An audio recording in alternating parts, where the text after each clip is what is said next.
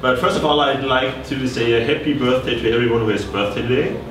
But now we come to my talk. So it's great you're still here because like I have not that much knowledge of blockchains and such things, although I speak at this meetup. So this is not related to blockchains at all, but still fun anyway. So let's get started. So yeah, so it's about noise. It's a search, an embedded search index.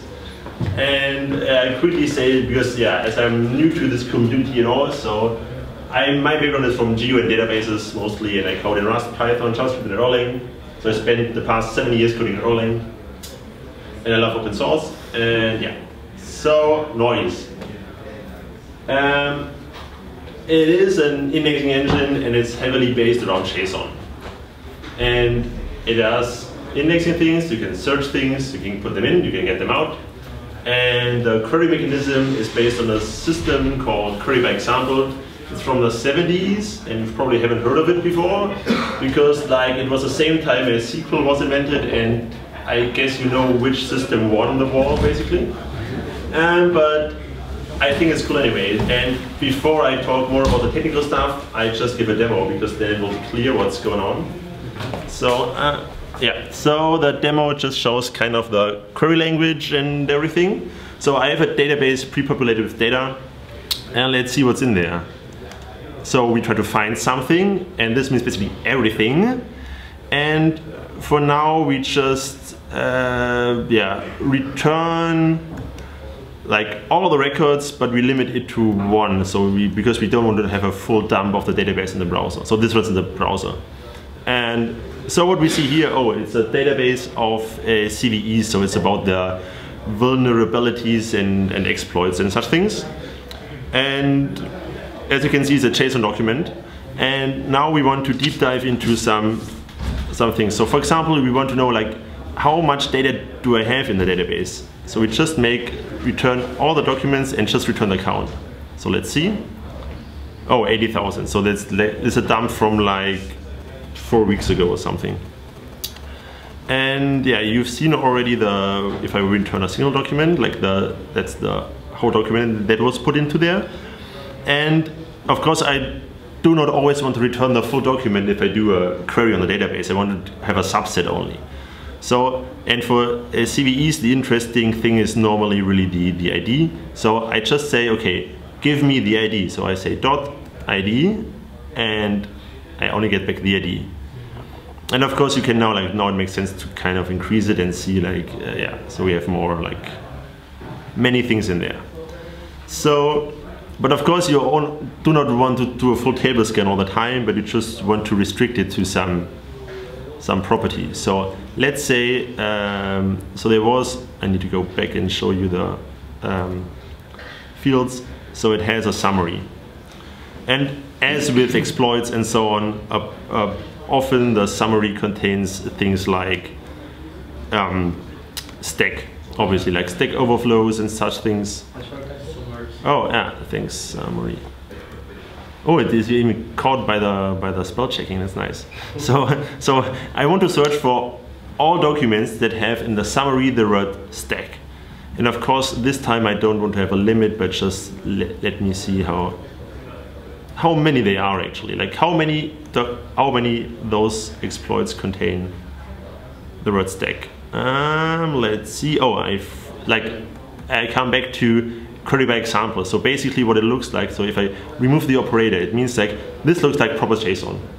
And to basically make the query, so you build up your JSON, like an example of what you want out, and then you just put an operator in front of the thing you want to query on. And this is like the full text operator, and I want to query with the word stack. So as you can see, it's 2,000 documents.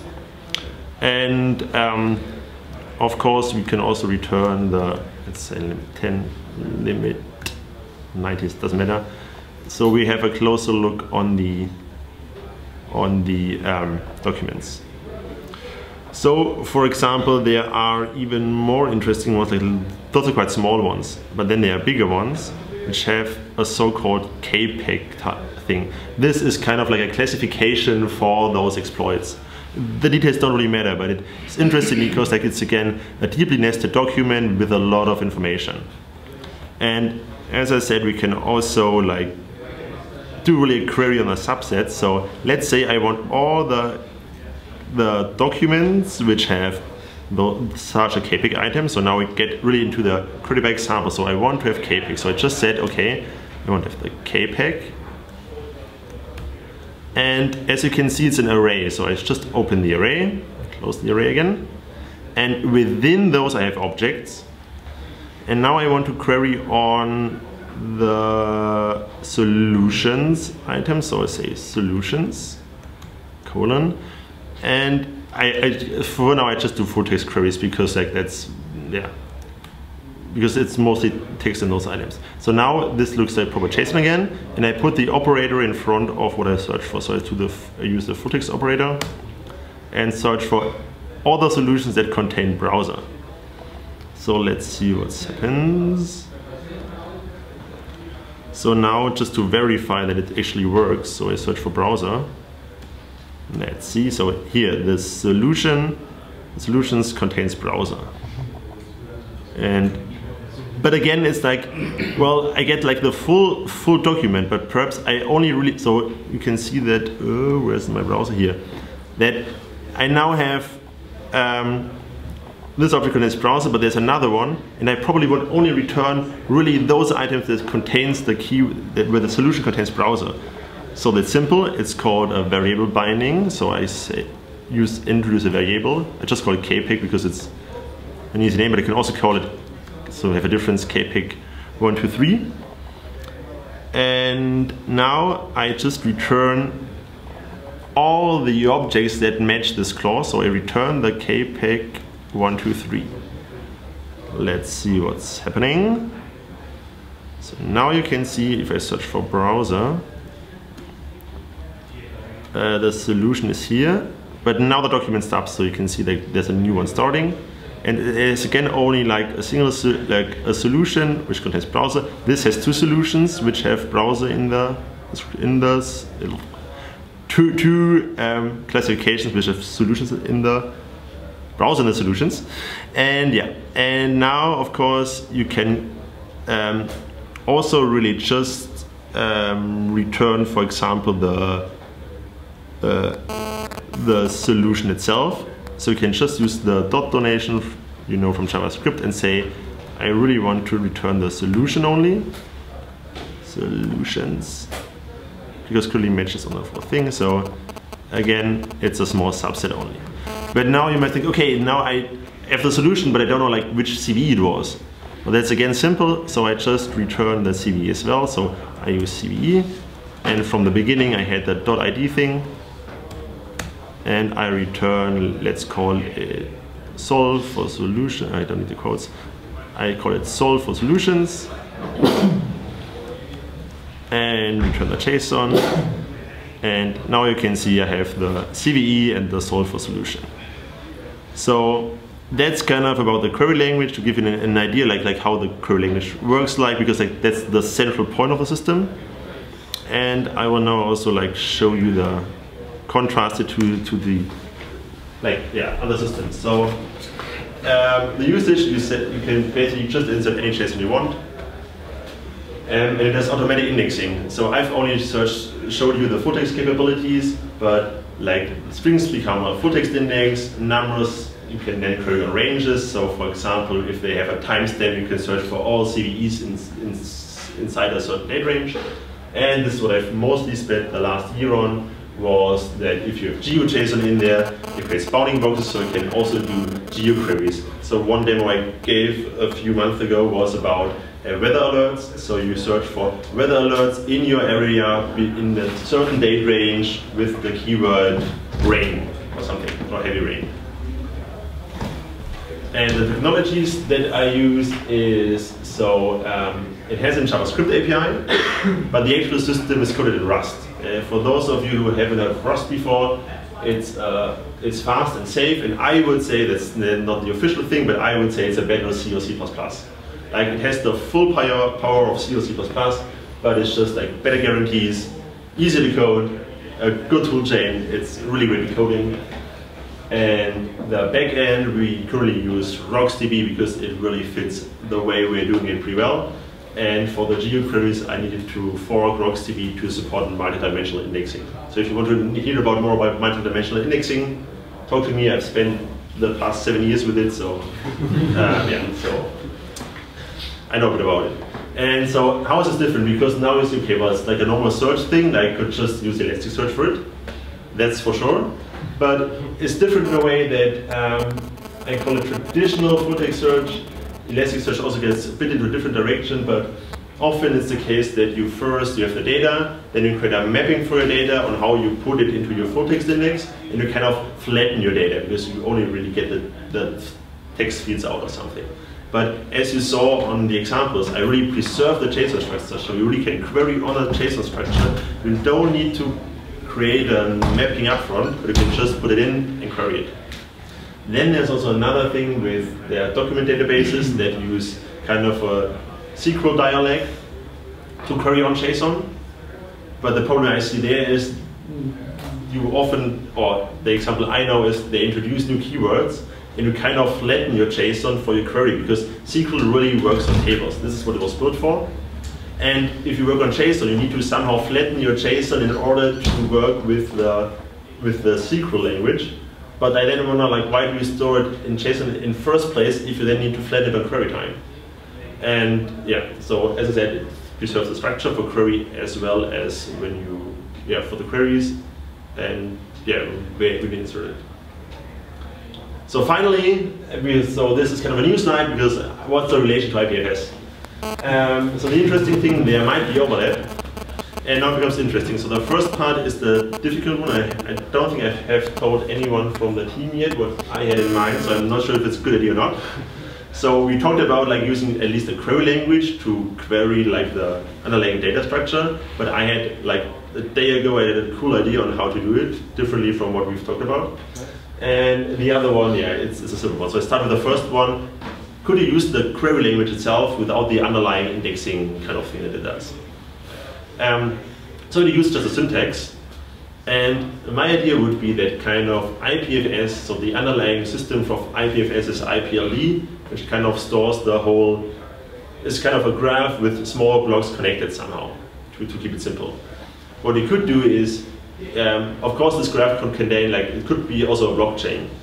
So it doesn't really have any JSON you could index, but what you could think of, you expose all those blocks as JSON somehow. So kind of create a custom view of your data in JSON, and then you can use this JSON to query on. And the queries currently really work on the JSON data structure, but in this case, for example, you could handcraft your kind of your query engine. So what I mean with it is, let's give you an example. Your underlying graph is a Git repository. And now you want to know all commits from a certain author. So you pose it as JSON, and then the query engine kind of would just traverse the graph without any secondary indexing structure. It would just traverse the graph and return you all the commits from a certain author.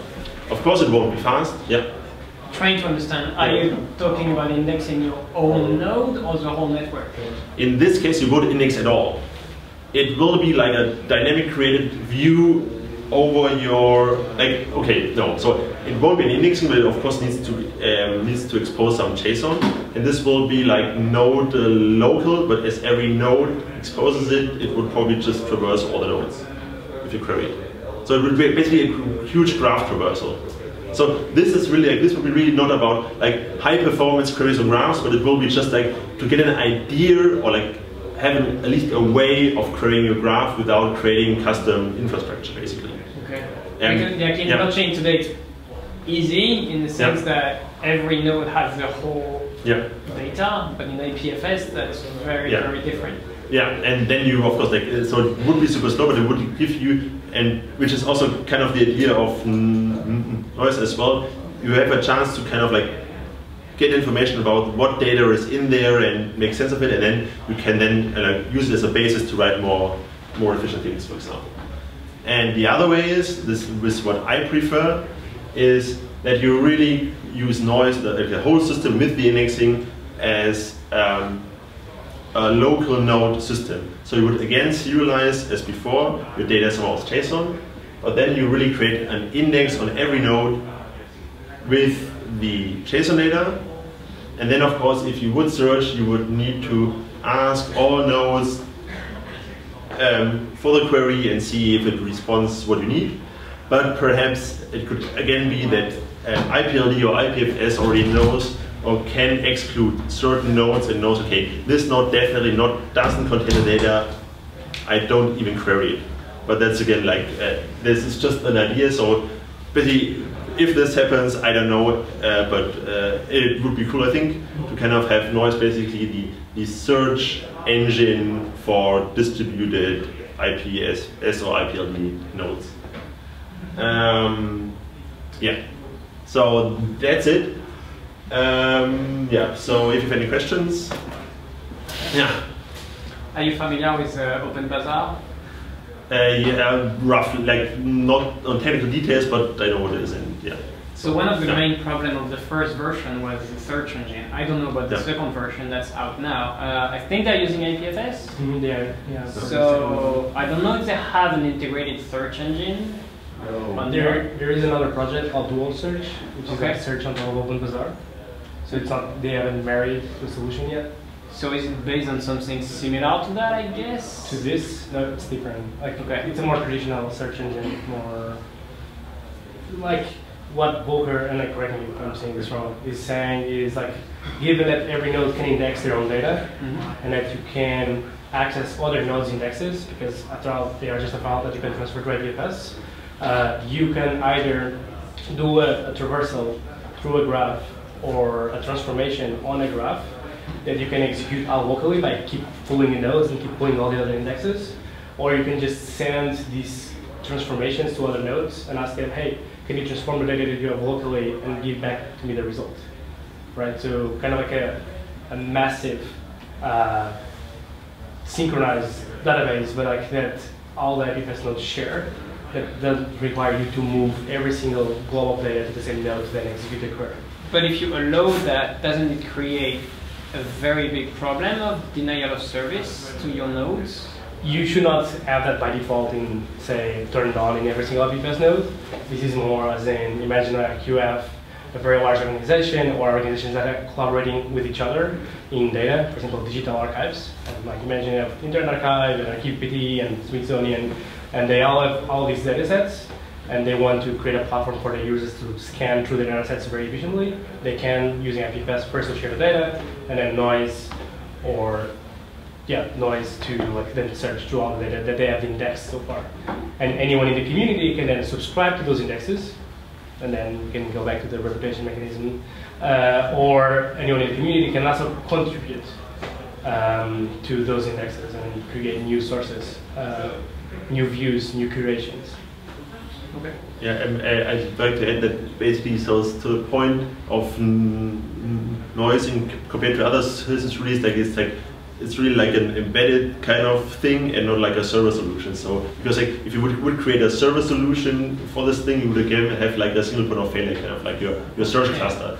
And that's of course not what you want. And yeah, and of course you could use the existing solutions for such things, but I don't know if you really want to run like a single node elastic search on your node. So that's like this bit. Yeah. Wants to be the sweet spot. Any questions or comments? Is it available now? Yes, so basically, okay, I've got to say, so I was coding it for, so this project is, so it's not only me, so this project was created like 2 years ago roughly, so it's together with Damien Katz, the creator of CouchDB, and we both worked on it for the past 1.5 to 2 years together on it full time, and it's available on GitHub, and yeah, it's under Apache and MIT license, and yeah, so there's a description of the query language, and it basically works. You can just check it out. You can also do basically an npm install noise search and then get started. But be aware, like it takes a long time to compile because like basically, so it's really not JavaScript. It's just a binding. So it downloads RocksDB, compiles it, compiles noise, and then you have the binding. So it will take a while, but then you can just get started. All right. Right, thanks. Right.